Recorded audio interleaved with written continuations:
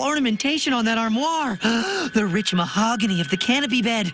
And there's enough velvet on that bedspread for me to swim in. Don't you see what's going on here? Dancing? Oh, let's just find Ponyhead and get out of here. There she is. Let's blow down the door so we can get out of here. No, we gotta do this quietly, without drawing any attention. Here because I have to say happy birthday on your birthday day. Do you want to get us caught? Sorry. Hey, Ponyhead. Hey, it's us. Here to break you out so we can party.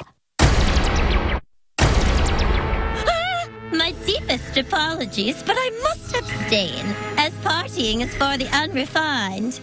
That's not the Ponyhead I know and love. I got this. Hey, pointy head, it's Earth Turd. Such language belongs in the gutters of Galathimore. You know, I kind of like her better this way. Snap out of it, Ponyhead! Snap out of it! Oh, would you care for some crumpets? You see, Marco? This is what they do to you here. Relax. Once we disable that crystal thing and get her out of here, she'll finally be a benefit to society.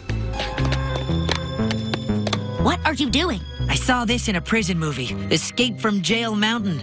Trust me, this'll save our hides, just like it saved Hank Innocent. It's clear. Oh, escaping is inappropriate. Guards! Guards! Guards! Yoo-hoo, guards! Guards!